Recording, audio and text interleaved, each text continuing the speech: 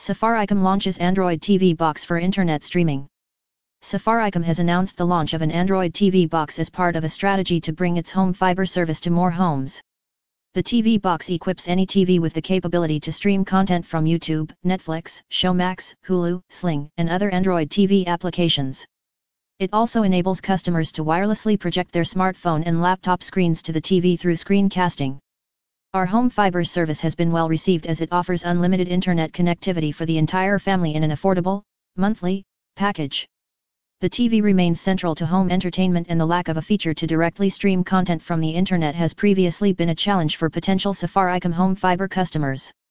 The Android TV box now empowers customers to connect any TV to the internet, opening up a world of endless entertainment options for the family, said Peter Ndegwa, CEO, Safaricom. The Android TV box is immediately available at Safaricom Shops and on Masoko for a 6,999 Kenya shillings offer with no monthly costs. The box is plug and play, meaning that customers can easily connect it to their TVs and home Wi-Fi network without need of a technician. It can support up to 4K HD resolution, providing viewers with super clear video clarity. Customers can use their voice to perform different functions on the TV box, such as searching for shows, movies, or apps. In addition, it can be configured to connect to a home fiber Wi-Fi network.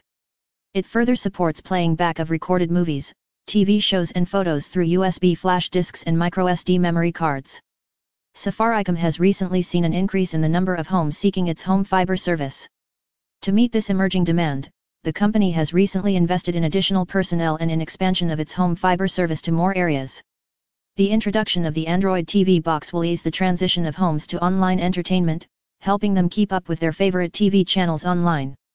The device runs Android TV 9, and while there is Android TV 10 out there, version 9 is fine for us. The box support Google Chromecast and Google Assistant too. We are looking forward to having a hands-on with the box for a detailed assessment in the coming days.